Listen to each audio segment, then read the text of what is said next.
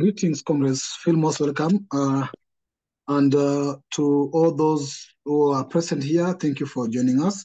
Those who will be joining us via either watching our reviews or our video recordings, we do appreciate your presence, your persistence, and your consistency in trying to also get the information we share here. And we ask you to share any feedback with us via all the channels available. And if you check us on YouTube, kindly on the comment section, if you have any comment you want to share with us, feel free to share with us. We are going on with our reading of our philosophical and ideological class, and we are reading the book Conscience.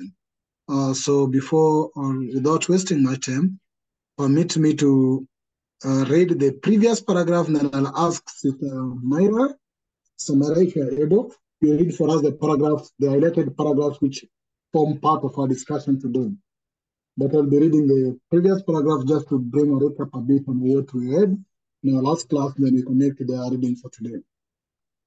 So in the previous paragraph is that the point which I'm anxious to make is not merely that the earliest philosophies carried implication of a political and social nature, and so were warmly connected with the actualities of life. I am suggesting that these philosophies were reflections of social currents, that they arose from social exigencies. Thus, Paul's philosophy needed, if it was to destroy allegedly heaven-sanctioned aristocratic society, to assert the irrelevance of pantheon, and this he did in his attempt to bring all explanations of nature within the ambit of nature itself. A revolutionary, as opposed to a reformist accusation of clerical influence, called not for an amelioration here and there of social inequalities, the smoothing of this sharp corner and trimming of that eminence, but for a total rejection of the idea of social inequality. That in metaphysics, which implies this rejection of social inequality is precisely that which is common to all monists. Those who assert the unity of nature and of different kinds of things as only different manifestation of the same thing. That was the last paragraph of our reading in the previous class. Sister Myra, can you read for us the highlighted paragraph? Welcome, Brother Kwame.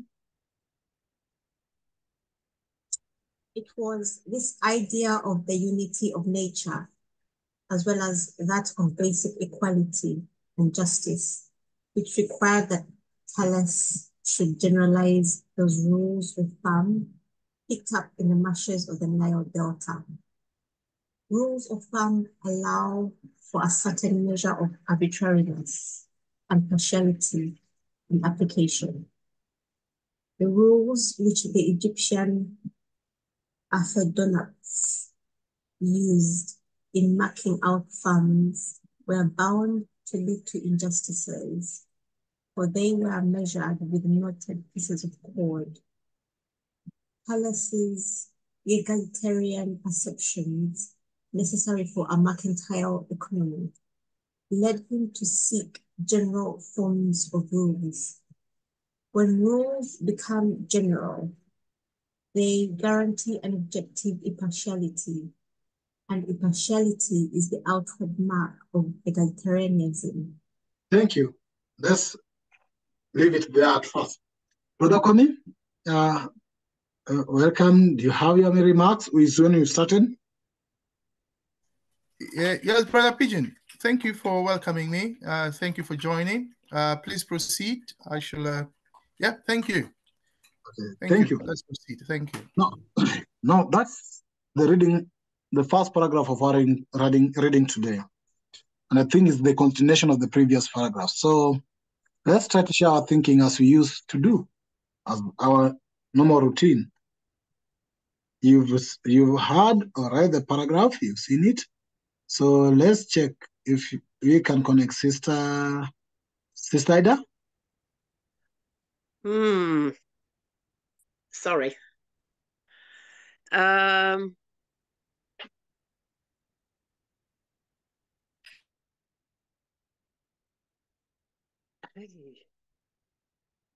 think that Silas wanted to make things, bring out a generalized principle of rules, how those rules should be applied, rather than see the people in the previous chapter who had their own, they seem to have, it said something about knotted. Let me see where that was.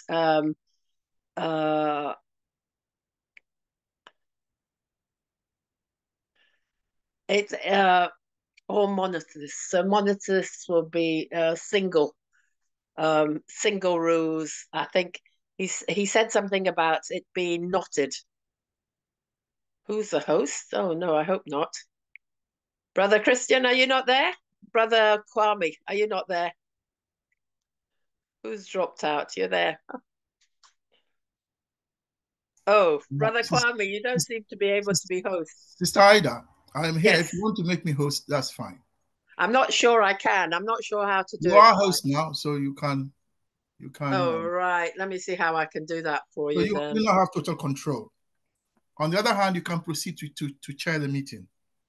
No, I'm not. I don't really want to chair it because I'm not sure how long I'm here for. To be honest, share no. Okay, in that case, click my name. Oh, right. Okay. And then click make me host. It looks like I can only make you co-host. Host, yes, make you host. Yes. Yes, so you're now host. Sorry, thank you. Right. Okay, so let me go back to trying to. Whilst you're doing that, I will put the book on the screen. Ah, that's why. Give me a few seconds to do that. Thank you. No problem. So you proceed whilst I... okay, from what I could remember of what was on the screen, it sounded like the people in power sort of made their own yardsticks of how their power went, and they weren't necessarily consistent. So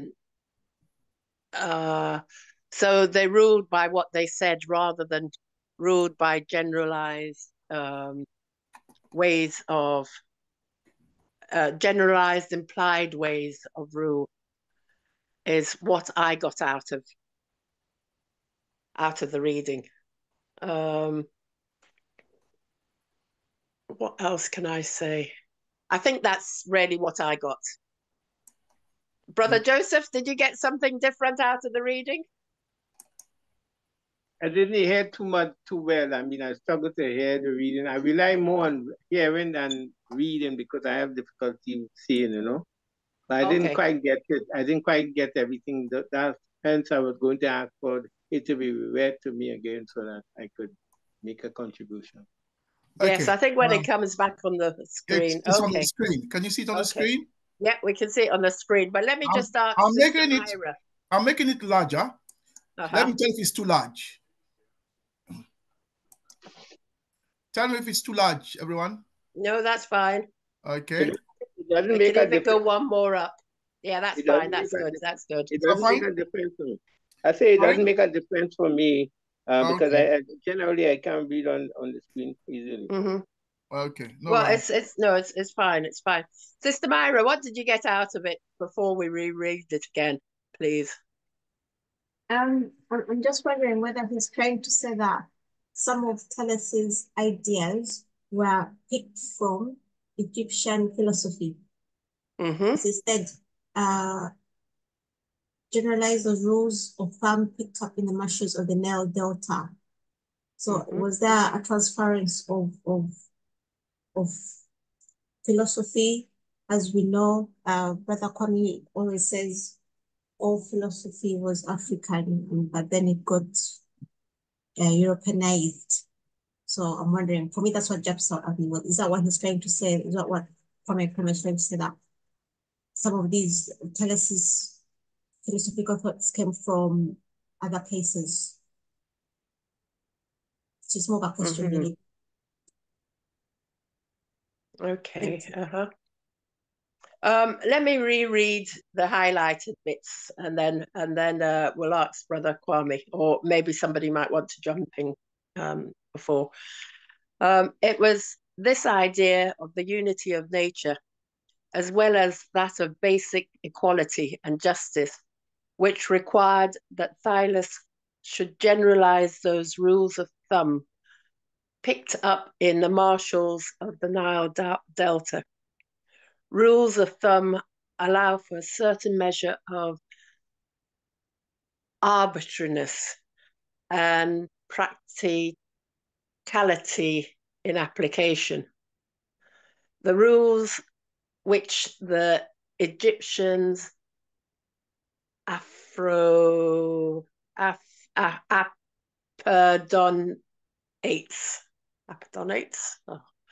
used in marketing. Used in marking out farms were bound to lead to injustices, for they were measured with knotted pieces of cord. Okay, now that's a bit okay, they were measured with knotted pieces of cord. Thylus egalitarian perceptions necessary for a mercantile economy led him to seek general forms of rules. When rules became general, they guarantee an objective impartiality. And maybe that's the wrong impartiality. They guarantee an objective impartiality. And impartiality is the outward mark of egalitarianism. So that's it read again. And now that I've reread it, I see where I was trying to get the knotted pieces of cord. In other words, I think he was saying that those knotted pieces of cord could be changed. They weren't like rulers that had markings out. You know, people could slightly move the knots one way or other, and so could cheat. I think that is part of also what was being said. Sister Myra, do you have any other thing to say about it? Brother Kwame, yes. You seem to be doing all sorts of things on the screen. Thank you. Just again, that there's a word in the last section, in the last sentence. And partiality is the outward mark of egalitarianism. So sometimes when we use the word outward, it can mean something is superficial. You know, she's outwardly benevolent, but really she's not.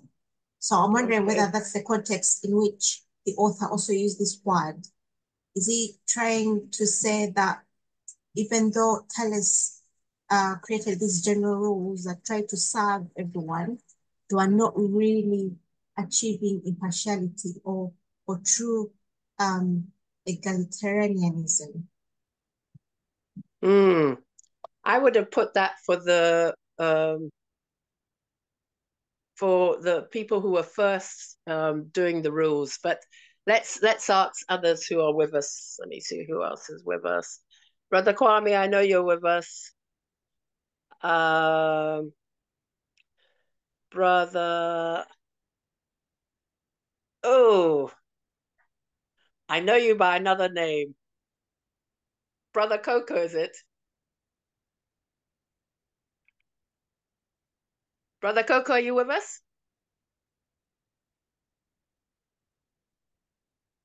Am I on mute? Sister Ida, that is not Brother Coco. That is brother. Is it Brother Coco? Yeah, I'm looking at brother. Maybe he can't speak. He can't speak where he is. Oh, okay. In that case, I'll give Brother Joseph one more chance to see if he has anything to say, and if not, we're coming back to you, Brother Kwame. I'm here. Also. I think the passage is in or it's building on what came before, in the sense that as ideas became more radical for Tyrus, he sought to insist or demonstrate that you don't have one rule for one group of people and another group. For instance, some modern day example are, for instance, in India, where you have different rules for marriage, for instance. And Modi was saying recently, he was trying to say that the rules for marriage should be equal. I mean, should be unified, because it makes it too complicated.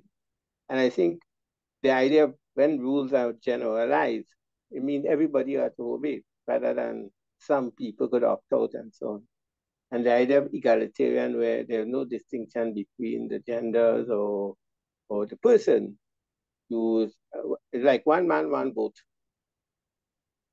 Okay. In a sense, I think that's where all that thing came from, to the state we are in, or some level of the stages we are in modern society.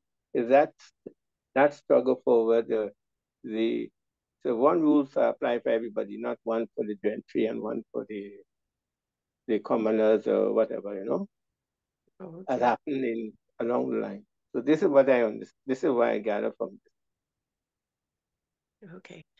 Brother Pigeon, I see your back. Yeah, the key word there, for me, the key word there is impartiality and egalitarian. Okay. Okay. Okay. Brother Pigeon, I'm going to ask Brother Kwame to explain one word, and he can either talk or else we'll give you back being in charge of taking this through. Brother Kwame, could you explain, please, what ARPEDON,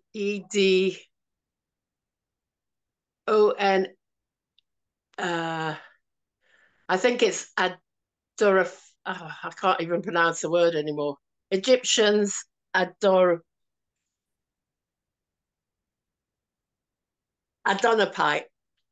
or something is.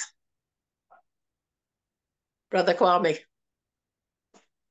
Kwame, can I share my screen so that I can be able to look for the search of the words?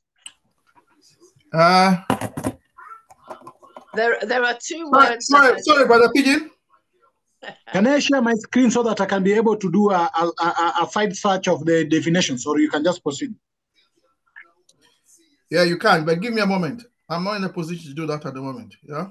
Oh, are you not in a position to talk? I'm in a position to talk, but not to do what Pigeon's asking me. So give me a moment. Oh, okay. Because there were two words beginning with A. Can you spell the word again? Is it upper? Go on, spell the word again. ARPEDONAPTS.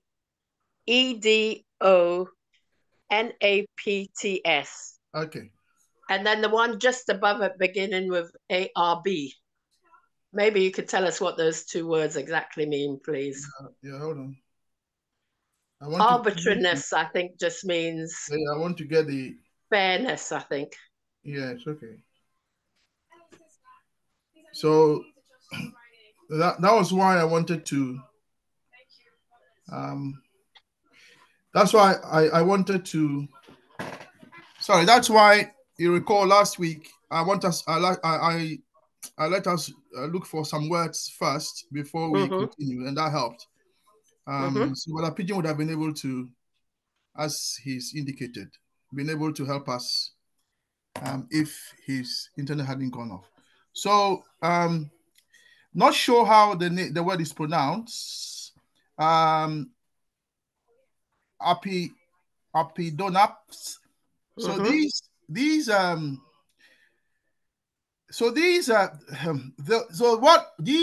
guys were responsible. Okay, let me go back to the history.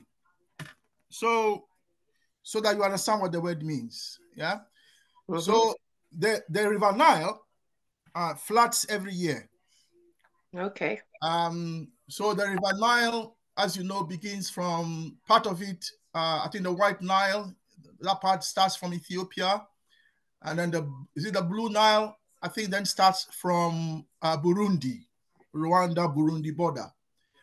and then they meet up along the line, and then they become the River Nile. So we have the Blue Nile and the White Nile.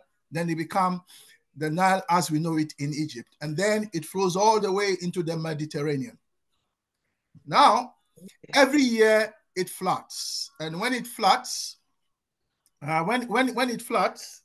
it submerges the farms. Yeah, the farms are submerged.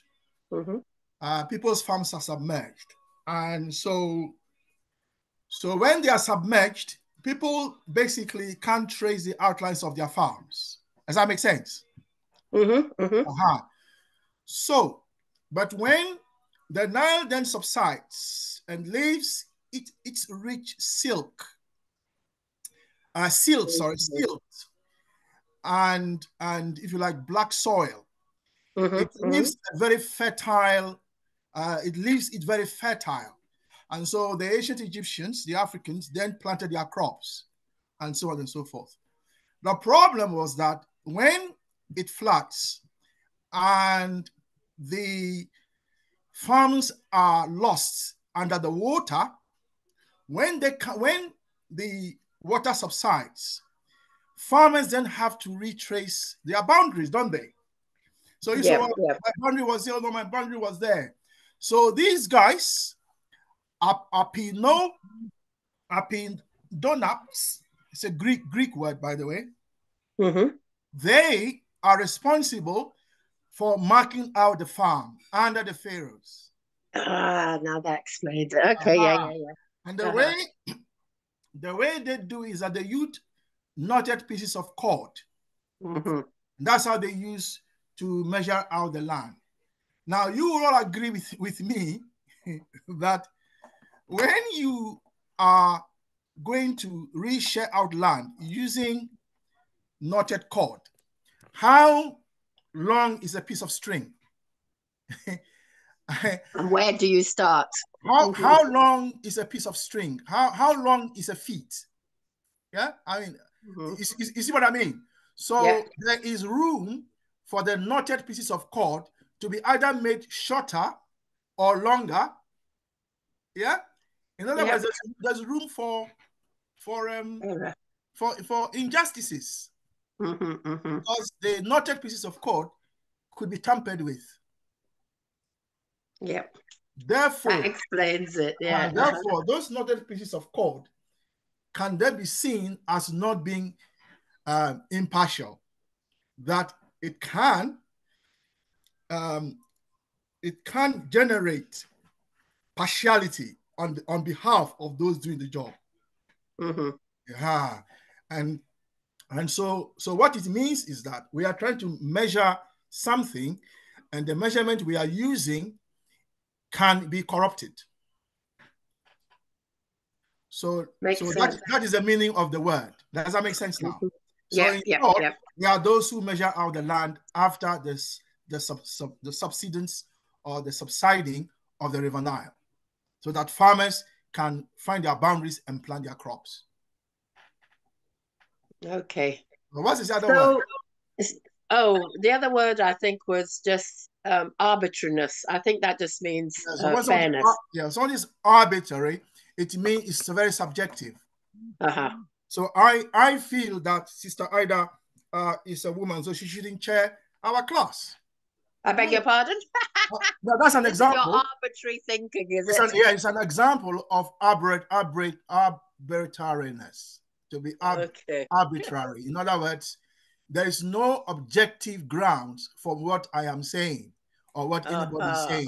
It's based basically on subjectivity. And that's a problem with racism, that if someone is a racist, well, they may be unconscious bias, if you like. They are not conscious of their racism. They will be saying things or measuring things using unconscious bias of which they're not aware. And so racism generates also arbitrariness. In other words, there is partiality in application. So you find that the rule applied because you are black, it's applied differently than if you are white, and vice versa. Arbitrariness. Does that help? So I've just sought to explain the Brother two words. Kwame, Yes. explain the rules of thumb.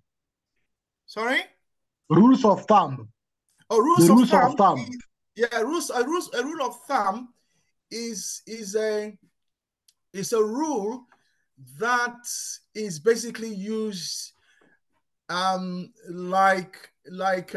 me give an example. If we are going into investment, and we want to invest in a farm, for instance, and then we will say, okay, we will only invest in a farm if the net return is positive. Yeah. So that is a rule. If the net return, by which I mean we compare the costs and the benefits of that investment as the money we make and the money we spend. If the difference between the returns, that is the sales or the rewards, however you want to look at it, if that is higher than our costs, then that is a good investment. Yeah. So that is what we call a rule of thumb. So going forward, then, brother, would you mind if I just added another example? Yeah, if you just hold on, let me finish, then you can add an example. Sure. Okay. So going forward, our rule of thumb is anytime the net return is positive, let's go for the investment. If it's not, let's not go for an investment. So that is a rule of thumb. Usually, it doesn't require a lot of calculations. It's basically, to some extent, there is some objectivity, but it's also to some extent subjective. But that is what a rule of thumb is. The thumb, that's your thumb, the thumb on your hand, your big finger, which is called the thumb, as a rule. So I'll put my thumb on the paper. If the paper is as long as my thumb, great. It goes through. If it's not, it doesn't go through. Thank you. So I hope that helps, Brother Pigeon. Yeah, Pigbin. Yes, it helps. Since Ida is the chair. Yes, brother. Oh, sorry, I didn't realize. No. I said after Brother Kwame, I was going to give you back the chair. No. Listen, Brother Pigeon asked a question. I was answering the question. That's why I asked him if it was okay. Okay. Yes. But Sister Ida is now chairing. Thank you. Oh dear. Okay, I'm chairing for the next 2 minutes. Brother DJ Mr. P, please feel welcome to tell us what you have to say. And after you, Brother Pigbin, I'm handing back to you. Okay, lovely, Ida. Thank you so much. Just very quickly, I just wanted to add to what Brother Kwame was saying. An additional example, Pigbin, when you say rule of thumb, it's just a saying. It's really just a saying, yeah? So rule of thumb, for example, if you're a baker and you're baking, the rule of thumb is before you put the bread into the oven, you must first heat the oven. That's the rule of thumb. You cannot just put the bread or the dough you're about to bake into a cold oven or turn it on when you're putting it in. You've got to preheat the oven prior to you putting the dough or whatever, the mixture inside the oven. And that is what they call a rule of thumb. So that's my understanding or interpretation of it. So I hope that helps, brother. Very nice one. Let Yes. me add to where brother DJ P has. Please do. Yeah. Let me add to other examples of rule of thumb. So brother DJ P has given the example of baking. So because I like cake. Yeah. So I want to support that. So it's called the pound cake rule. Equal parts of butter, sugar, eggs, and flour. That's a rule of thumb. Basic recipe for making a traditional pound cake is another. I'm very impressed. You know that. You're learning so much about us, Ida. We got skills, us gentlemen. We got skills. Then there is another one called the Pareto principle, which is called the 80-20 rule, which says that if you have 100 people, if you apply it to work, 80% will not do any work, only 20% will do it. Correct. That's another example. Yeah. There is a 2-minute rule that if it takes less than 2 minutes, do it immediately. That's a rule of thumb. Those are all examples. In finance, there are rules of thumb in different businesses. The one I gave was from finance. The one brother DJP gave is from baking. There are rules. Okay. Now I'm so impressed with you two that I'm going to ask Brother Joseph to give us a rule of thumb, and then Sister Myra, if you know, or even Sister Marlene, if you know a rule of thumb, please. So first of all, Brother Joseph, do you know a rule of thumb?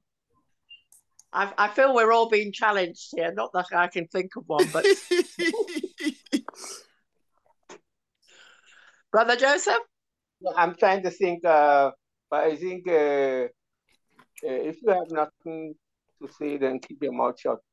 Okay. So then, Sister Myra, are you keeping your mouth shut, or do you have a rule of thumb? The one I can think of is when you're cooking rice, they'll say use 2 cups of water to 1 cup of the rice, generally, just, as a gauge. Yes. Use what? Yes. 3 cups of water. 2 cups of water, 2 to 1. 2 cups of water to 1 rice. Okay, that makes sense. Sister Marlene? Yeah, that's a good one. I use 2 cups of water to the rice, actually. Yeah, me too. Yeah. Oh, okay. So neither of you are listening to your own rules. Okay. Sister Marlene, do you have a rule? No. Brother Pigeon? No, I'm coming across this rule of thumb today, but it appears like it's the unwritten rule. So is it the Magna Carta of British? No, I don't think so. I don't think so. And I can't really think of a quick rule of thumb. No. I think I'll do it, Brother Joseph. If you've got nothing to say, keep your mouth shut. Well, here's another one. When you're driving, I remember when I was learning to drive, rule of thumb, before you change direction, mirror, signal, then you maneuver. That's a rule of thumb in driving, correct? Okay. Thank you. It appears to be like, I don't know why it was made to be a thumb, but it appears to be just the legal rules that should be followed. I don't know who came. It's because either who came with those rules cannot be known, or where it became a thumb thing. But okay, it is impressive what you people are saying. Yeah, Sister Ida, thanks for helping us in this. It's actually I was expecting you could take over the session as you chat throughout the session, but we hope you will do that one day, soon enough. One day, but today I might have to leave you for a little while. Yeah. I'll try and come back, I'm afraid. But thank you. It's been interesting. Thank you for stepping in. Permit me to also share my thinking before maybe seek if other people have shared their thinking as well. So mine is starting with the idea of unity of nature. And I've gone back to the previous paragraph where there's a sentence there saying that, okay, Brother Coco, come in please before I proceed. Sorry, people were sharing their rule of thumbs that they know. Oh, yes, please share. Yeah, so I worked at the central bank in my previous life, and the IMF, the same IMF that has a rule of thumb with regards to whether the reserves, the foreign reserves that you have, are adequate to sort of support you. So what they do is they look at your imports, what you import from above and abroad, from outside your country. So all the goods and services that you buy from other countries, and they look at the money that you have in foreign currency, and they divide those imports by the money you have. So they say if you have 3 months of imports, so 3 months of imports is that the money you have can cover 3 months of imports. That is, even if you're no longer accumulating any foreign currency, but at least you have enough to cover you for 3 months, you should be able to find ways to survive as a country. That's a rule of thumb that the IMF uses with regards to imports and foreign exchange. Oh, okay, that's very interesting. I was coming across money thing today. I think I've shared such text to Brother Kwame. I was meeting, there's this book called, I don't know, The Silent War, where they are talking about economy and why currency was created. And they were producing adequate, and then they decided to produce less so that the demand can be high, and then the person who started the currency thing now can control the economy. Something like that I was reading. Anyway, thank you for such. As I was saying, is that I was trying to share my idea on my thinking on this paragraph, starting with it was the idea of unity of nature as well as that of basic equality and justice, which require that Thales should recognize those rules of thumb pick up in the marshes of Nile Delta.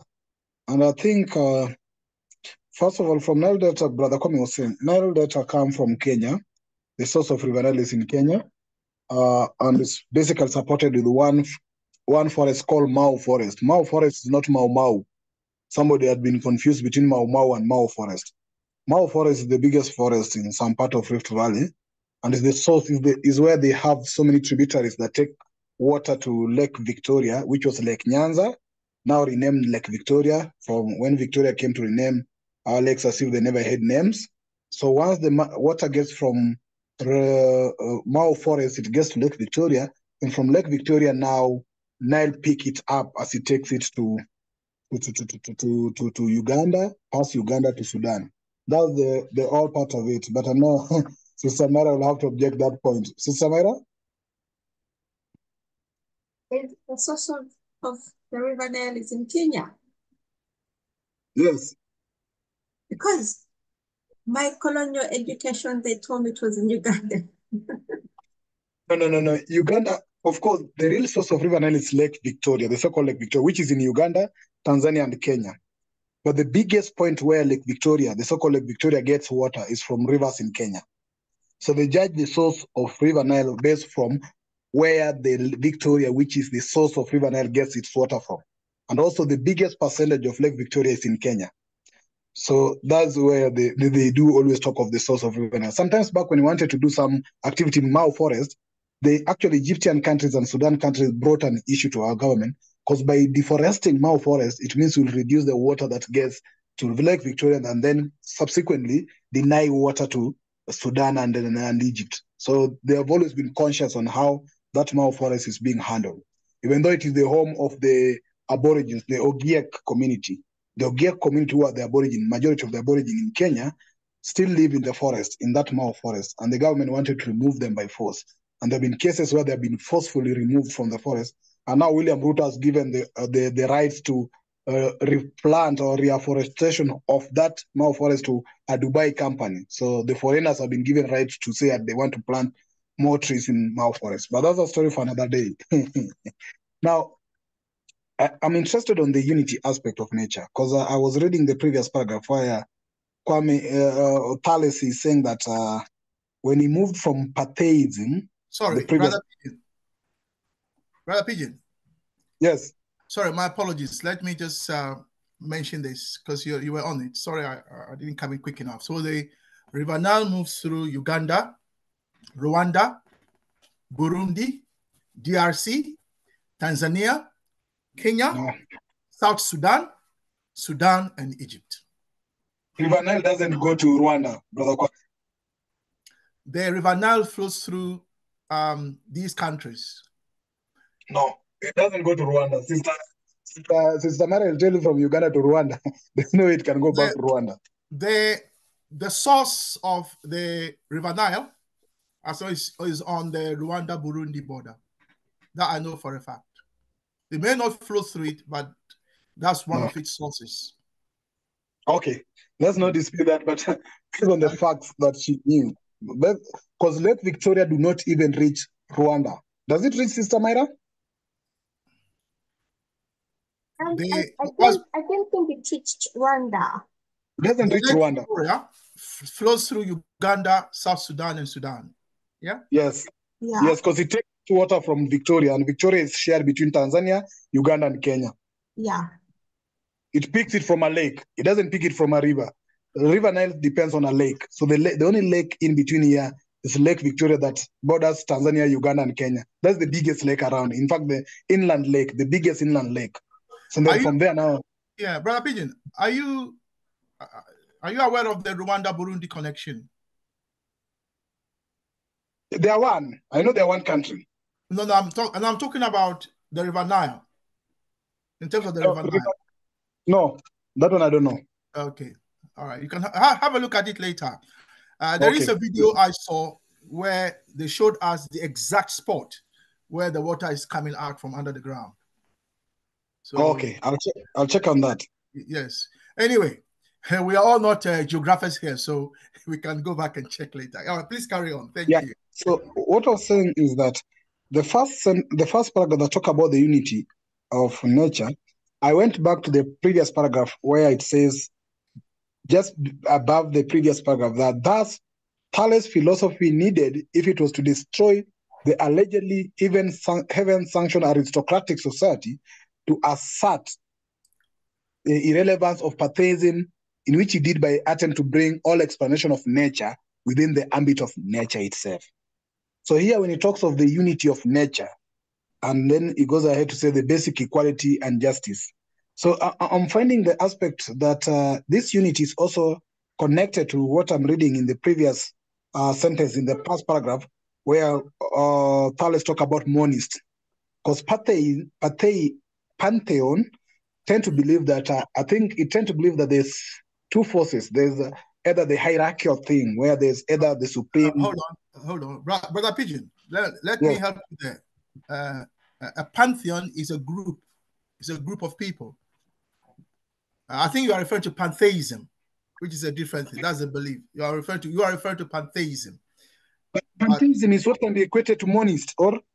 But I think you were referring to the word pantheon, no? No, I was confusing it about pantheon. I want to talk of pantheism, which is monism. Right. That's what I was trying to help you there. Yeah. So there's pantheon and then there's pantheism. Yeah, please carry on. Yeah, so monist is what believes on unity of nature within, like oneness or equality, to my understanding of my thinking. So then that's what I'm trying to connect here, that the basis, if we view each other as from one source or one being, then actually we can do away with all other aspects, or we can fully understand the need of equality, or the basic principles of equality, that being that we come from the same, as from our class, from the same matter, then we actually are equal, irrespective of gender, color, or anything else. That's what I'm understanding here. Then I'm also getting now the rule of thumb, which some of you have said actually, and how it was applied unfairly, which can still show evidence of injustice, as some have also said. Then that's what I'm getting in that paragraph. And so basically that's what I'm reading here. I cannot be able to connect this last paragraph of egalitarian perception necessary for a mercantile economy. I'm still trying to work out what this means. But that's my thinking. Let me go around and see if Brother Cook, are you able to share your thinking on that paragraph? If you're able to speak, or you spoke once and you can speak later. Brother Coco? Yes, brother. I'm still trying to figure this one out. As you know, egalitarianism is more about fairness. It's about getting things right for everyone.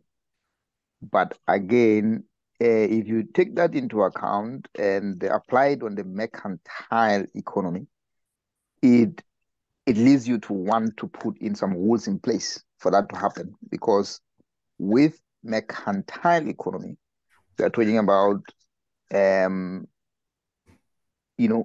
competition. We are talking about competition here.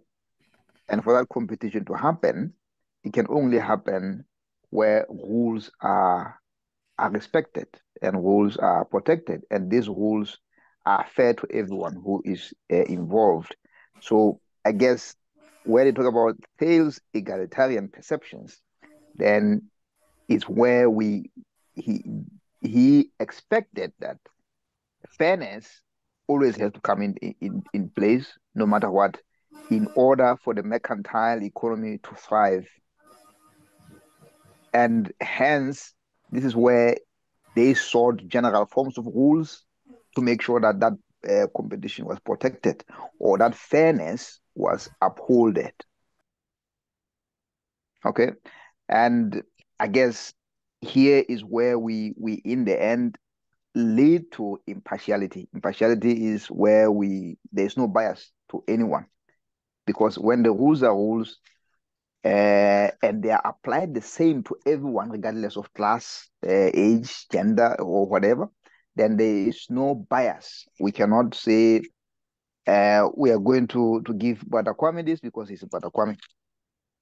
Is what he is entitled to under the rules which we set as a community of people to guarantee that fairness and to ensure that the fairness reigns throughout the whole community. And this is how, if competition was fair, then everyone was entitled to a fair share of fairness. But unfortunately, we know the real world is different. Thank you. Thank you, Brother Coco, for that. DJ Mr. P?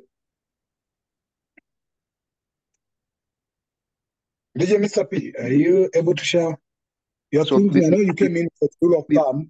Before he comes in, then here in the last sentence where it says impartiality is the outward mark of egalitarianism, then it goes on to emphasize what I said, is if the rules are fair, then there is no bias, there is no partiality, there is no subjectivity in how you apply the rules, then it shows the egalitarianism at work.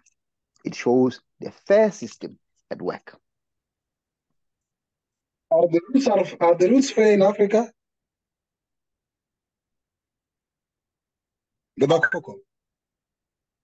No, it's talking about impartiality. Impartiality. So where we are not partial with how we apply the rules.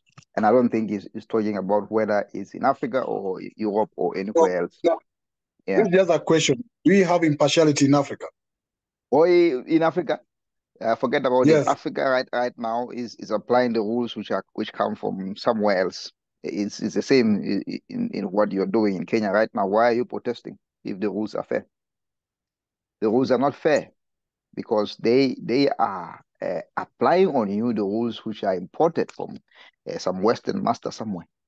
Because Kenya has to borrow from somewhere else to survive. And unfortunately, what is borrowing sometimes is not even sustainable or not even the same rate that the other Western countries which are borrowing from the same institution are paying. It's the same. So you cannot look at Africa in isolation in this case. Africa always has someone else telling them what to do. Only in communities, deeper in the villages where we live, and there are no foreigners or foreign institutions telling us what to do, and we do things by ourselves, can you say they are there's fairness? But even in that case, there will be people who are taking advantage of the system, advantage of the rules, or advantage of others. But egalitarianism, of course, is a system where everybody is entitled to fairness. I hope that answers. Thank you for that. Yeah, thank you for that.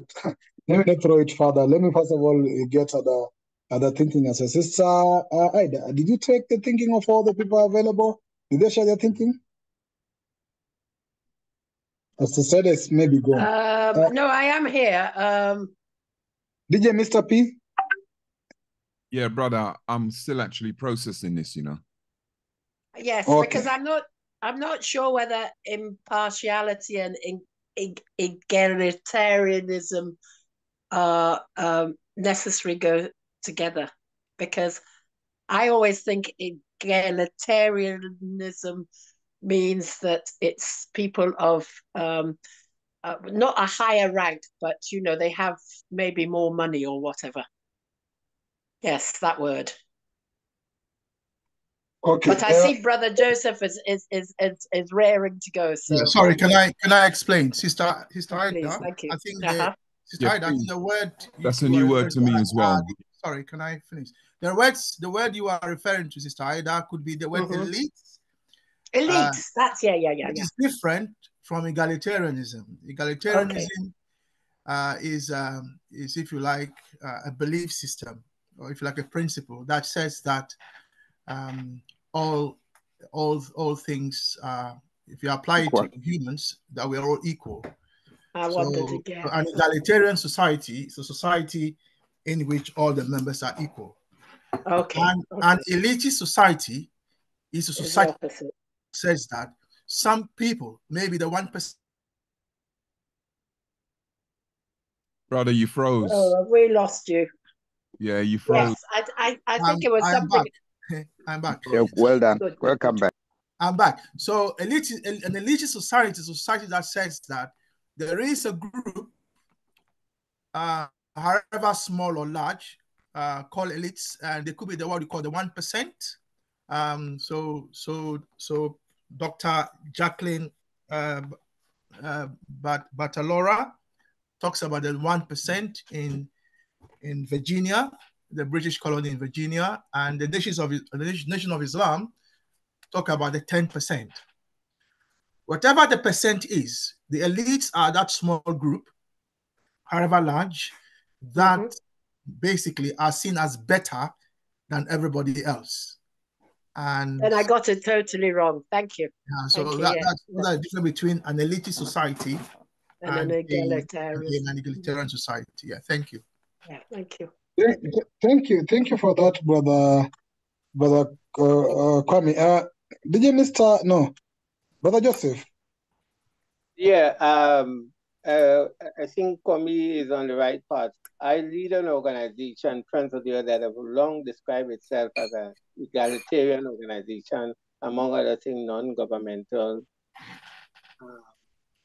Well, basically, it's open to all who subscribe to the mission of the organization, but there's no discrimination on the basis of age, gender. Anybody could be, once the rules have been subscribed to, and so that we used to have all kinds of people in my organization because we didn't show any class preference or any color preference, all these kind of things. So it really is a liberating word. That's why I said impartiality.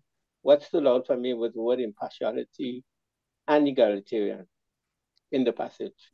Because when it says also that impartiality is the outward something of egalitarian, it's like it's a manifestation. In other words, they go hand in hand. One is the spirit and one is the practice, you might say. Okay. Thank you. Can I add to what Brother Joseph has said? So Brother Joseph's contribution, you could say, is referring to egalitarianism in terms of the rules of entry. So if you want to enter this organization, we don't discriminate on the basis of age, of sex, of color, and so on. So those are egalitarian rules of entry into an organization. The egalitarianism that we are looking at here builds on what Brother Joseph has said, and then goes further and says that not only is entry egalitarian, the rules of entry, not only are they non-discriminatory, but membership itself, in terms of the benefits that you get, are also non-discriminatory. In other words, some people in that organization do not have preference over others just because they are more human than others. Does that make sense? And if there are any rules in the organization that pertains to benefits, for example, if it says that for us to give you X amount of money, you should be in the organization for 10 years, just an example, that will apply to everyone once they get to 10 years. There's no discrimination. So nobody in that group, because of the pedigree of their family or for some other reason, other than what the rule says, gets a benefit unless they have spent 10 years in that organization. So egalitarianism pertains to rules of entry, and also in terms of rules of, if you like, the benefits of being a member. So if you are a Ghanaian or a Kenyan, and you are a Kenyan woman, and you have a child, that when that child enters the world in Kenya, that child has a right, just like any other child of any other woman in Kenya. That is, if Kenya was an egalitarian society. We know it's not. Same applies to Ghana, Gambia, and wherever. So some children, as we say, are born with silver spoons in their mouths. In other words, even in entering the world, they have an advantage over other babies. Let me stop there. But you get the point I'm making, don't you? Mm-hmm. And you're talking about years, and I'm really I put my hand up to say that once upon a time I knew what that word was, but after 14 years of the Tories and not having heard it within those years particularly, it's disappeared out of my mind. So I thank you for reminding me what it really means. Okay. So that's what I was going to say. Thank you. Yeah. Sorry, can I just add something to that? You see, it's interesting you said that, Sister Ida, because that is the point of power. So when you are in office, you tend to set the agenda for the nation. And you get the nation to think how you want them to think. And because conservatives are elitists in the sense that they believe in the fundamental hierarchy of society. At the top is the monarch, then around the monarch are other people, immediate family, and then down, down, down. And it used to be that we, the Africans, were the lowest of the low. It's not that explicit now. So if you have that kind of government in place for 14 years, as we did in the UK, it's easy to begin to think, So yes, Ida, what you're saying makes sense. And that is why we progressives have to fight to be in office. Because the only way our ideas can permeate the whole of society is if we are also in office. Otherwise, other people's ideas will permeate society perpetually. Thank you. Okay. Before I go to Brother Joseph, indeed, basically now what you mean, in an egalitarian society, there should not be classes, like the class struggle between the rich and the poor. Correct. Now, well, not only just that, it's just that it's open to all. Yeah, but also the practice of it. Also the practice of it. Also, are you there? Are you hearing me? Yes. Also the practice. The theory could be something else than the practice. And I could tell you, one of the things that have kept my organization, Friends of Yours, alive, is we've gone through all kinds of difficulty, is that notion, that idea, that egalitarian, because there are those who, for instance, who in the city, who wanted to set the rules for the people in the countryside. And there are those, for instance, in the class and the color, there's all these things play up that vestiges from colonialism and imperialism. But because we were very clear on what we're about, the organization remained open. That's why we work with, up to now, if you see when we do things, we do it with everybody who have the same aspiration like us, and nobody is dominated the other. The rules are clear. Okay. I think, yes, in nature of government, thank you. Before I come into Sister Myra and Marlin and Brother Sam, I think in like now what we're witnessing in Kenya, when the president got elected, then he was running a government by a small group of few people who were either advisors and the rest, you see, leaving the majority out. So his policies and everything else were to serve the interests of the so-called conservative or a small group of liberals. But now when the people realize that they have to own back their power, they have pushed the president to an extent. Today, the president dissolved the whole executive. And that shows you that either people want to rule themselves by themselves. In fact, one of the meetings I was in today is where the people want to come up with their people's pledge. That they want leaders to sign to their pledge so that the leaders be accountable to them, not to their political parties or whoever appoints them, but directly to them as the people, because they realize that it is their power and their vote that make the leaders. So if the leaders are not accountable to them and answerable to them as equal, but rather to serve the small interests of a small group of people, that will become a problem to them, and that's what they're witnessing. But I wanted to bring something small before I come to there. The aspect of classes, because there's something I read somewhere that was saying that in order to achieve a totally predictable economy, the low-class elements of the society must be brought under total control. which means they must be housebroken, trained, and assigned a yoke of a long-term social duties from early age before they have an opportunity to question the property of the matter. In order to achieve such, they're now forced to. So there's a preoccupation of our classes in the capitalist life, whereby some group of people are either being subjected to a low class and being forced to give an education that is somehow lowly, so that they cannot understand the things to come and question why should there be no fairness within a society. So you're trained from early age to appear like you belong to the low class. You just, even the kid knows that, okay, we are the middle class. We are not the rich people. We are the poor people. We got this poor sanitation, this poor infrastructure, poor hospitals, or anything else. And the rich class, as they give that kids, give that to their kids, the kids have that in superiority complex. They know that, okay, we are born from this class, we dominate these people. So I think that has been part of also what affects the society. But as I bring Sister Myra, Sister Marlin, I'll also want to know this last aspect, which says that... Can I come in there, Samara, if it's okay? Brother Pigeon, just so we go to the heart of the matter in terms of the class issue. So in the capitalist class, in the capitalist society, there are two fundamental classes. Yeah.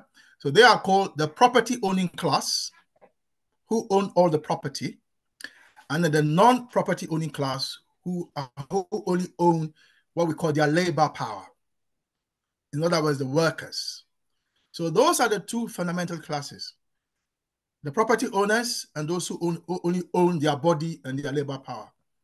Now, here is the thing.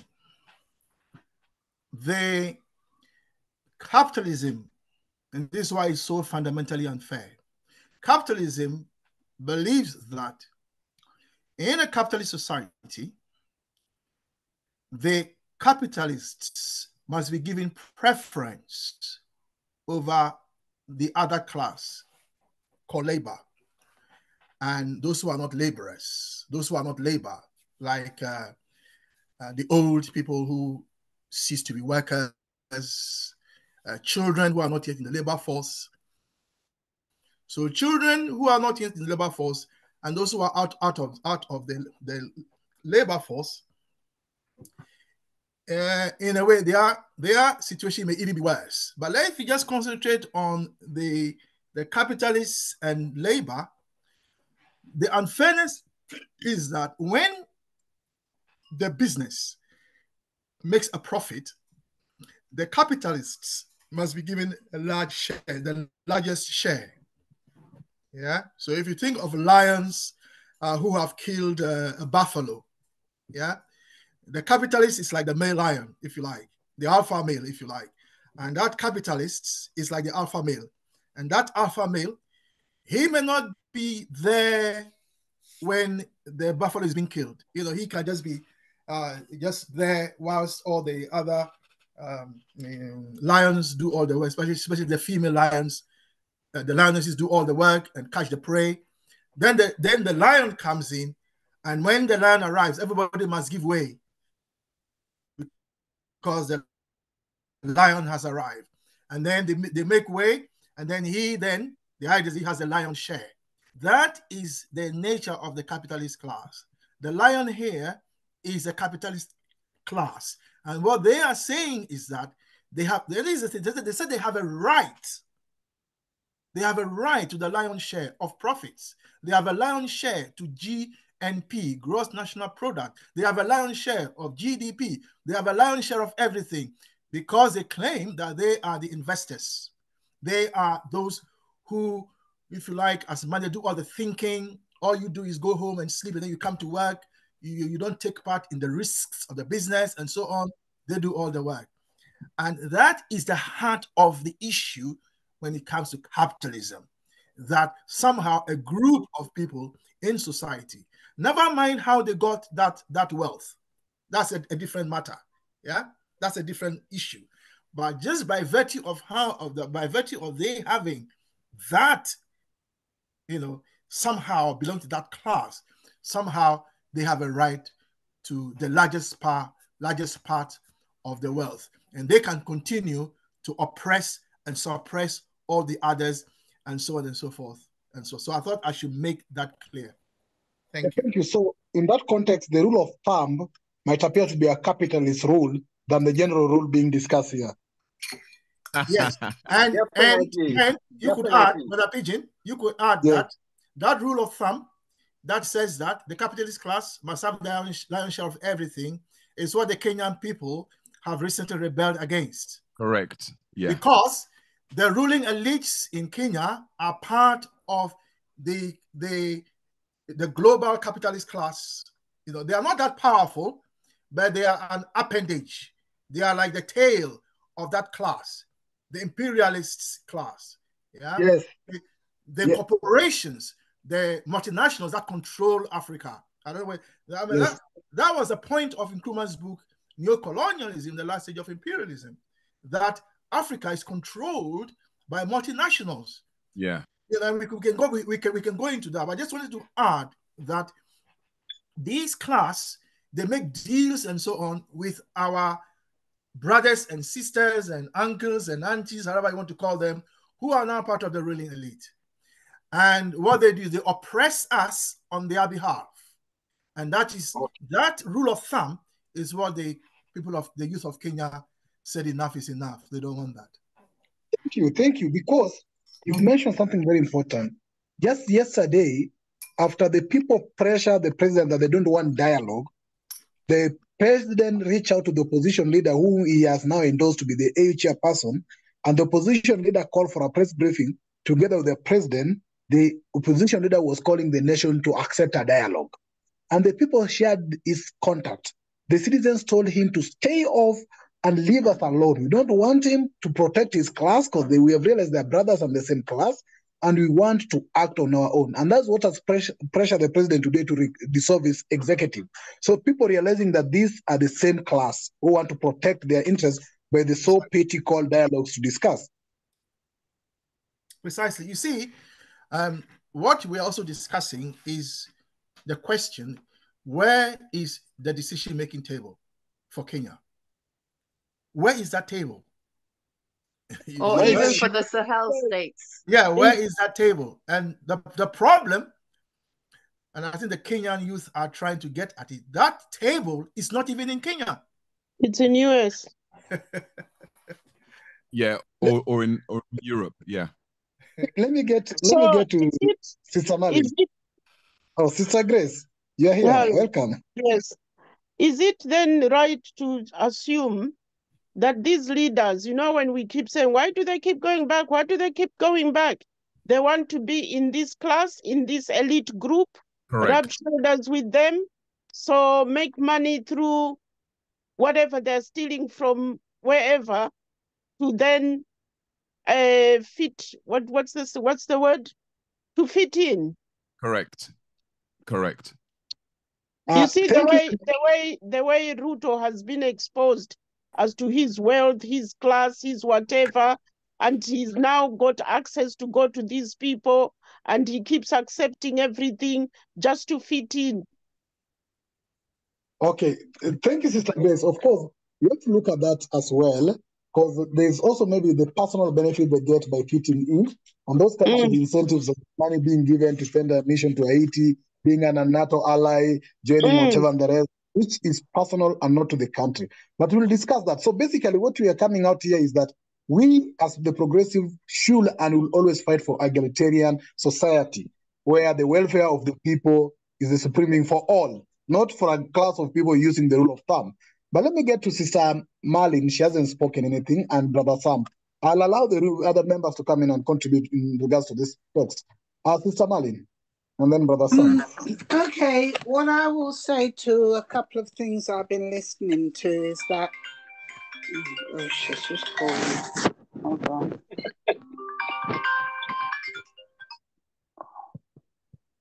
What I would say to a couple of things I've been listening to is that I listened to a video yesterday and it threw another spin on it.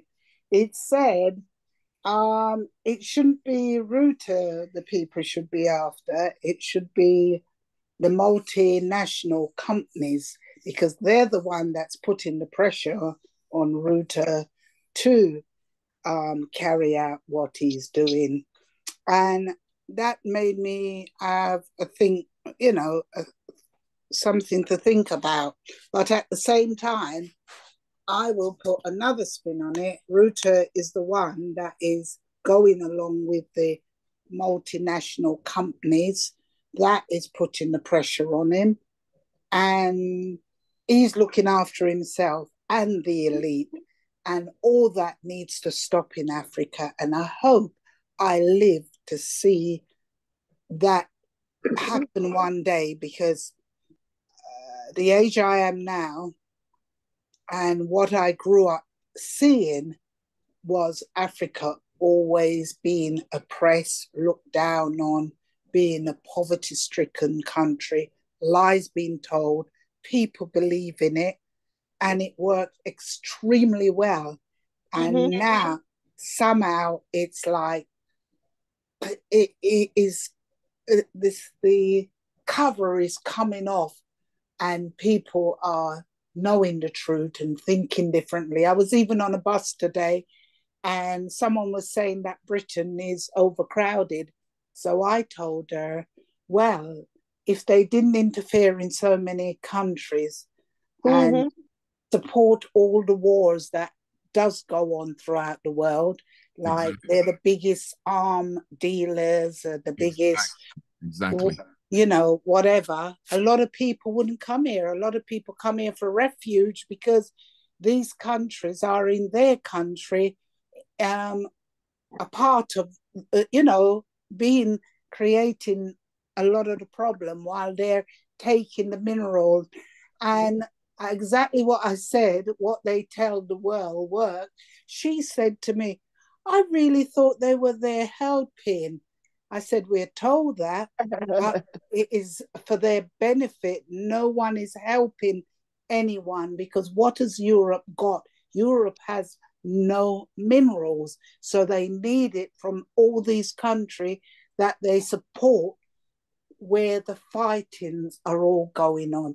So if more people start realizing it, not listening to the lies, knowing what is the truth, and we all wake up, we will get more of a better shift. And these elites in so-called Africa and the Caribbean, they'll have to come down a peg or two, because like Kwame said a while back,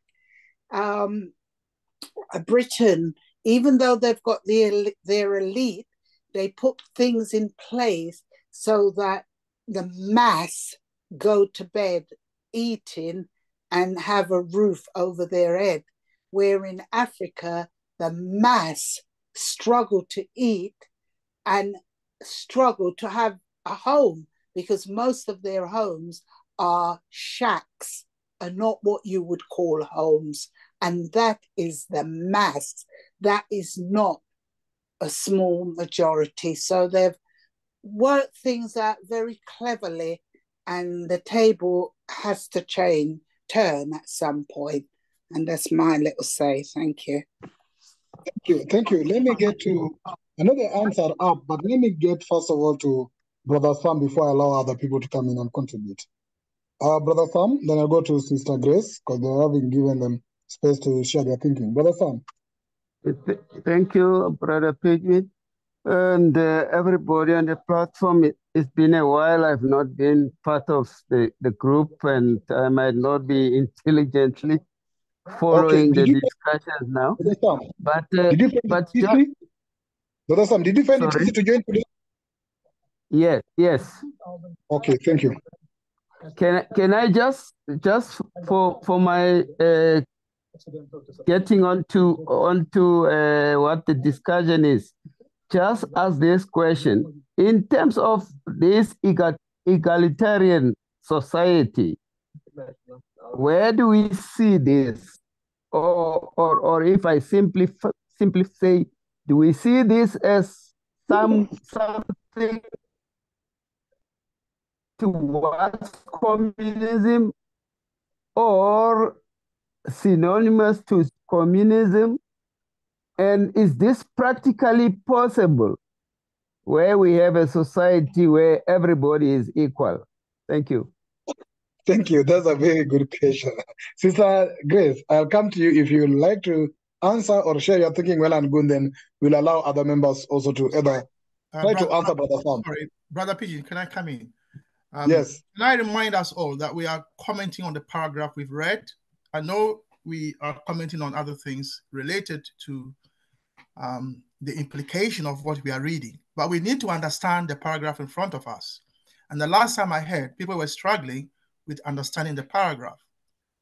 So it appears we are running away from the paragraph instead of understanding it. And we only have about under 30 minutes left.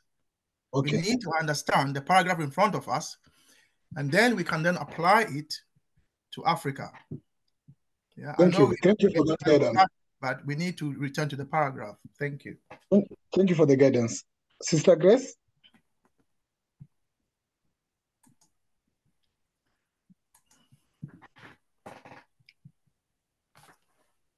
Sister Grace? I think it's me. I came in as Grace. Is that right? Yes. Okay. Right. No, my contribution was that because that they like it. Our leaders like it to be taking pictures with them. I see mine every time he goes there, takes loads and loads of pictures and posts them on Facebook, not explaining what they were discussing or what they came back with or what they were doing for us out there. Okay. It's just that I am now part of this club. I am now, talking to these people. I now have access to Biden or Putin and things like that. So to have more access, they go and get these arrangements signed and come back, and we all get into trouble. Okay, thank you. Back to what Brother Kwame is saying, actually, or whether we've exhausted this paragraph in the totality, because there are two aspects I'm seeing here. The aspect of rules, which is the rule of thumb and the general rule, and the aspect of basic equality and justice. And it's something that really is coming out of here.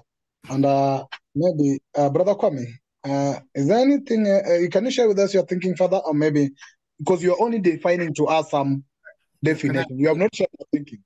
It's fine. Can I explain? So, are we all familiar with the story about King Darius?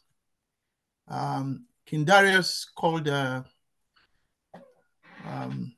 together some Greeks who were present and asked them how much money they would wish to be paid so they can devour the corpses of their fathers. Yeah. And they replied that no amount of money will suffice for that. In other words, under no circumstances will they devour the corpses of their fathers. Then Darius called some Indians called the Egalitarians. And the Egalitarians, they eat their parents. These group of Indians, they eat their parents. Right. And Darius also asked them in the presence of the Greeks, yeah, who were able to follow what was being said, yeah, by means of an interpreter. And Darius asked the Egalitarians, so how much money would it take you to buy your consent so that your dead parents are cremated? So instead of eating your dead parents, they will be cremated. And they in turn cried out in horror and told Darius, yeah, that even his words were a desecration of silence. That there's no way, there's no amount of money also that will get them to burn their parents when they die rather than eating them. I don't know, we're all familiar with this story, yeah? So it goes to the heart of Never heard of it. That's the first I've heard. Right, okay. So this story goes to the heart of what we are discussing here as a rule of thumb. So for the Greeks, yeah, the rule of thumb was that you don't eat your dead parents. Yeah, that's their rule of thumb. When your parents die, you don't eat them. Okay, you cremate them if you like. The rule of thumb of the Egalitarians is when your parents die, it's such a horrible thing to eat, to burn them. It's better to eat them because you came out of them, and when they die, they go into you, and life continues. This is their thinking. So what is this telling us? What is this telling us? It's telling us that the rules of thumb come from practical life. That is the source of the rule of thumb. All the examples we gave, I gave, Brother DJP gave, Sister Myra gave, all those rules are from practical experience. Some of the rules of thumb, people have even lost their origin. So, for example, a woman, when cooking, will cut the meat into a round shape. Yeah, cut into a round shape. And anytime she's going to cook meat, she'll cut the meat round along, so the meat is round in the pot. And then one day, that was her rule of thumb. Then one day, somebody asked her, why do you always cut the meat round before you put it in the pot? And her response was that is what my mother always did. And the reason the mother always did that was because the mother's pot for cooking meat was very small. That's why she cut the meat so it can fit into the pot. So that rule of thumb of cutting around the meat so it is round came from a practical experience. I hope you are getting what I'm getting at. The rules of thumb are based on practical experience, practical life. The problem is that when you move from one culture to another, the experiences are different. So when you live in a hot climate where you are melaninated, yeah, when you move from there to a different climate where you don't have sunshine, where every day is not summer, culture will be different. So you will find that the rule of thumb that you use in this culture, in this society, does not apply in the other culture. And that is what we are reading. So the Egyptian guys who, if you like, reshared the land among the farmers were using a particular method, knotted pieces of cord. Right? Now, if you go to a different society, they may also have knotted pieces of cord. But then guess what? The knotted pieces of cloth that they use in Egypt may be different from what they use around Lake Victoria, and may be different from what they use around River Volta in Ghana, and so on. So you find that the knotted pieces of cord will be different. It turns out that when you are measuring things, every society, it turns out, has its own way of measuring things. So what you call a yard in another culture is something different. What you called a feet in another culture is different. And that is why the world met, yeah, and agreed to have one system called the metric system. And all of us use that system. And the metric system, 10 millimeters, make 1 centimeter, 10 centimeters, make 1 decimeter, 10. Now that measurement is meant to be that which is applicable on the global level. So even the British, who have their own imperial system, had to change from that, feet and yard, to the metric system. That's why in mathematics, we don't teach feet and yard anymore. We always teach the metric system. If you go to Japan, they teach the metric system. If you go to France, they teach the metric system. If you go to Ghana, they teach the metric system. In other words, we now have what we call a general rule. Yeah, and that general rule is that we all use a metric system. I hope I'm making sense. Yeah. So what we are reading is drawing our attention that Thales was part of a society in which there was a hierarchy. Yeah, and the hierarchy was based on planting the land, agriculture. Yeah, and you had to pray to to God if there was no rain.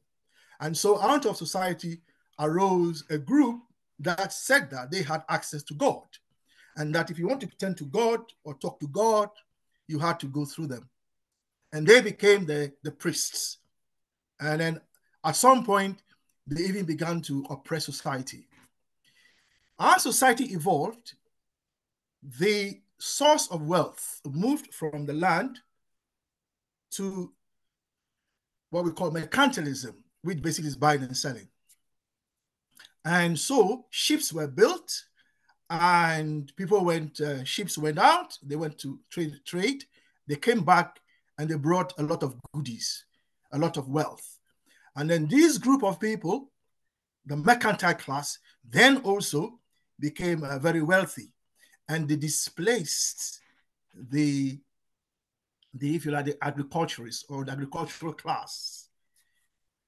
What it meant, therefore, was that there was a need for a new rule, because the rule that is based on the fact that only priests can approach God, that was now redundant.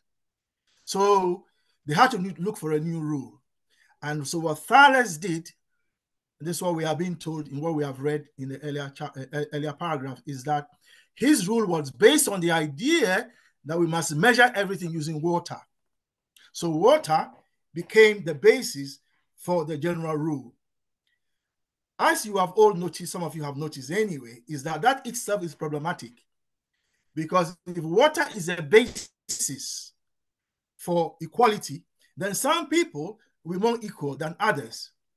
How about the old woman who cannot afford to build a ship and who cannot go and trade? How about the child who, you know, whose mother is physically challenged and who cannot go on the sea?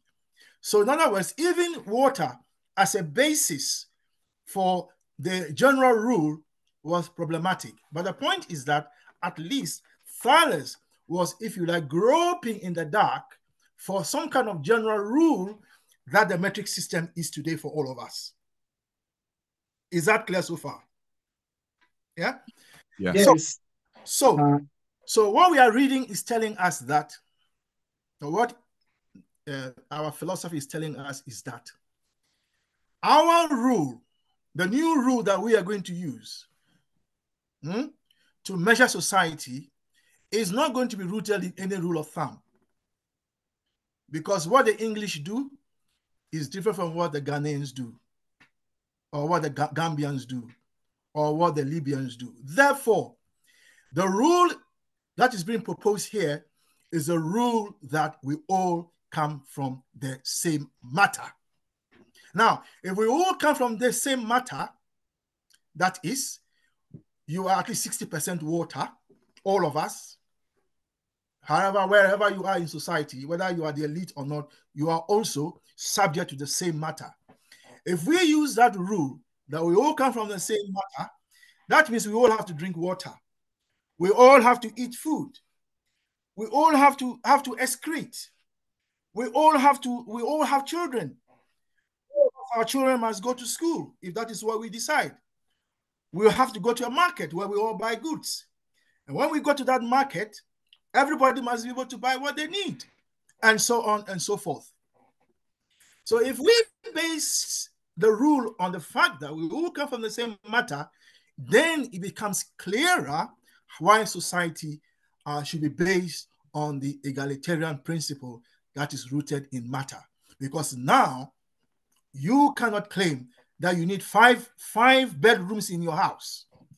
How is it that you have 5-bedroom house when we know that every human being can only sleep on one bed? How are you going to justify having a mansion when some other human being sleeps in the hut? What is your justification? So we begin to see that if we move away from the rule of thumb and then we use scientific principles, in this case, the scientific principle of the fact that all of us, all human beings, the entire human race, and the human race has no subspecies. There's only one human race. They all come from one woman, the black woman, whatever they tell you. All of us come from the same woman. Black woman is the mother of all living things, human. And then from Africa, they moved away and they traveled from out the continent. Yeah. All those, wherever they are on this globe, on this planet, they all started from Africa. So once we understand that, then it is clear that it cannot be that if you live in America, somehow you have more right to life than someone in my village called Atitekpo or Aklamado or my town, my father's town called Kipando or Pando. The fact that you live in Wisconsin doesn't mean that you have more right than me living in Nairobi. No, we're all human beings and we all have the same rights. We should have the same privileges, equality. And that is what this paragraph is drawing our attention. To summarize, the need for us to understand that rules of thumb can lead to partiality. Therefore, we need general rules that applies to all of us, not some of us. Thank you. Thank you very much. I must edit that part and cut it out and send it out all over clearly. Because if our leaders could understand what you're saying, then this aspect of so many of us are used to it, that you go somewhere, you find people lining up because you came with a vehicle or something sort in a village, you have to pass fast so that you'll be served. Then can wait. They can wait. It's really something that is affecting us. I really appreciate, Brother Kwame, how you brought it, because I wasn't seeing it in that direction, but you've really helped me a bit to try and understand this. We have around 10 minutes to go. Members who want maybe to come in respect to also what Brother Kwame has shared, or also to share more of their thinking as well. Brother Joseph, and then Brother Coco. Some of what Brother Kobe said, I was going to touch on it. The thing about it is about, when we talk about egalitarianism, is that it's based on universality. It also is not speculative. It is predictable, unlike what is happening now or happened before. And also, it is something that is at the same time an aspiration that is ever challenging people to be better, not over one another, but better than them. A better version of who you are now, not based on prescription. If you want to see some sign, some evidence of impartiality, look at what happened in the UN. You have states that are more regarded, like in the Security Council, they have veto rights and that kind of thing. And even when the UN was set up, it was considered that if in the General Assembly, the majority vote. Now that doesn't even work these days. So we have to see that those rules that apply internationally are not based on universality as they may claim, but based on rule of thumb, the change the rule.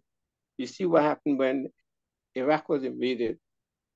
I mean, certain countries that decided they're going to go in, notwithstanding the fact that it was never proved that Iraq had weapons of mass destruction.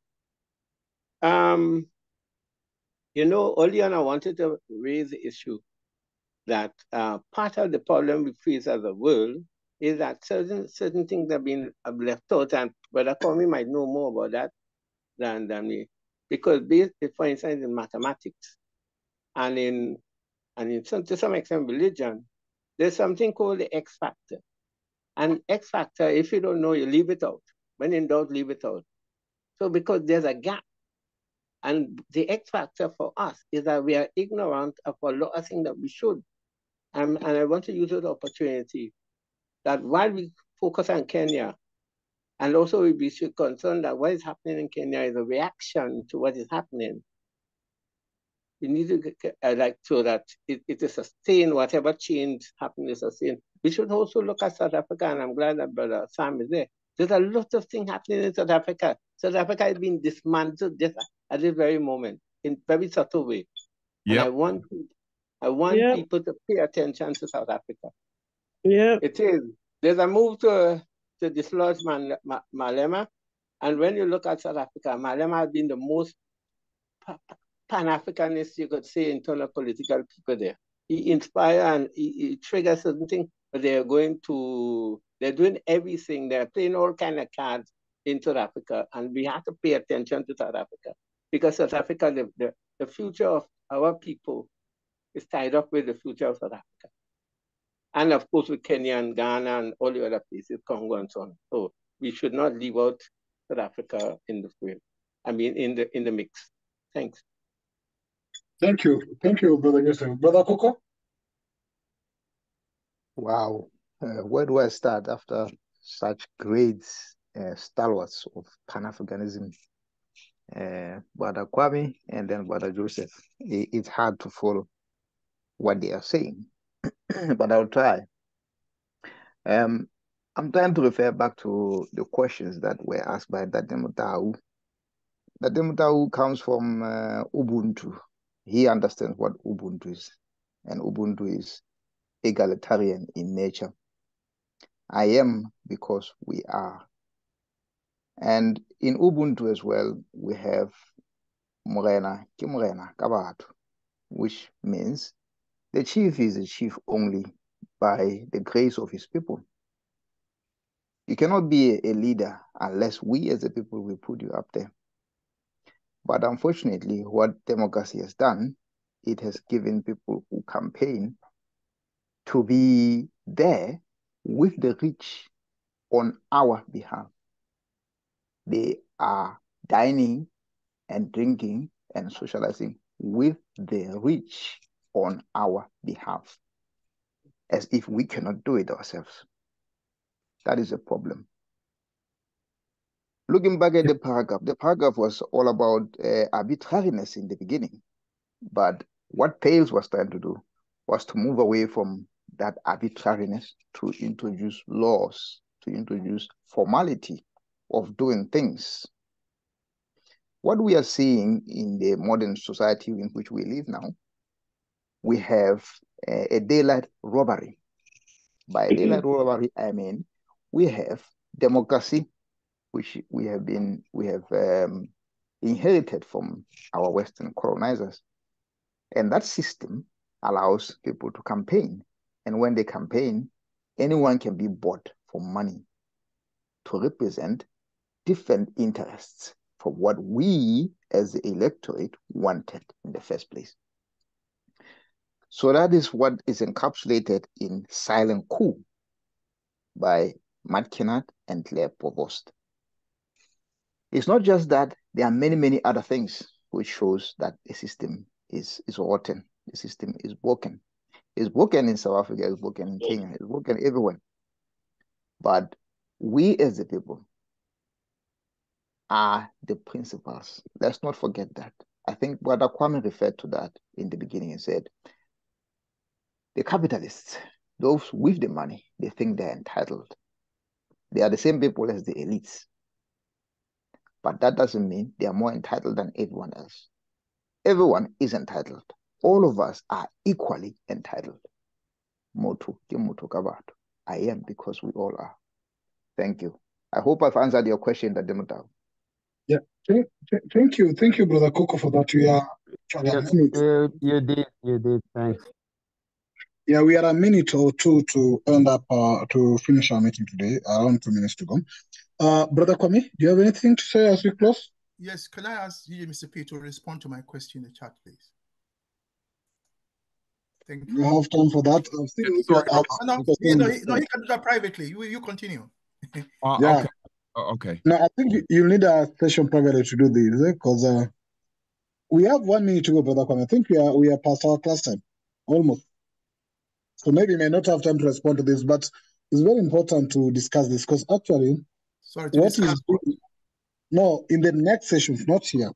Yes. Whatever is bringing on the aspect of people being compromised and not compromised has come out severally in any struggle we make. So it's very important we have a proper session sometimes in future to discuss this because we are looking on how we can get out of the process or the program where we are.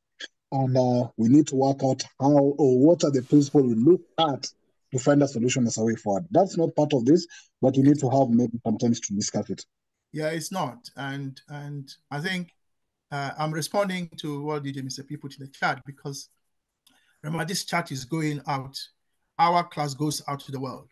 So if we are saying things in the chat, we must be mindful and we must provide evidence. To just say that Malema is compromised without giving any evidence is not useful. I was about to give some evidence, but I didn't realize that the chat goes out to... It goes out. And there is no evidence that Malema has been compromised. If you have, you need to share it rather than just saying he's been compromised. Yeah, well, I don't know of any evidence, but if you do, please share it. But like I said, that is in the chat. So it's fine that as we are having the class, we're also chatting and providing scientific evidence. That's okay. I'm just reminding us that the chat goes out as well. So we have to be scientific in our chats as well. That's what I'm trying to say. Thank you. Thank you. We have come to the end of the class. Unless the times in UK exchange, tells me that we are 11:02 p.m. in Kenya, which is 11 exactly. So thank you very much for your attendance today. I think there was a lot we could learn in only this small paragraph. And there's a lot. We've taken almost 2 hours trying to understand and even apply this. That shows you the real depth and the need of this book. Because there's a lot of content here that we are trying to learn. Some of us are getting new things. We are getting to learn new things we didn't know. And even when we share our application, our eyes open wider.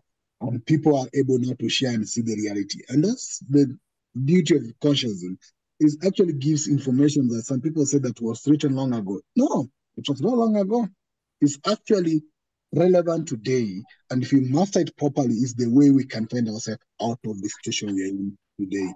So thank you very much for your attendance today. And we'll be meeting on Saturday, where Sister Grace Chisona will be sharing with us the happenings in Malawi. Great, thank you. Brother Pigeon, what I would say before we go is that as we are the only global group holding conferences in classes, there's nothing stopping us from releasing a new version of the book. As an authority, we can release a new version. So if people are saying it was published many years ago, if we release a new version, of course, we'll ask the permission of his family. Publishers. Then that solves that problem. How can we release a new version? Well, we can't discuss that now, but I'm just saying that is a possible route. Yeah. Yeah. That's what I'm trying to say at this point. Yeah. Thank you. Good idea, Brother Kwame. I think that's a good idea. Yeah. But aside, I will say more when we get there. Yeah. We'll say more about that. Yeah.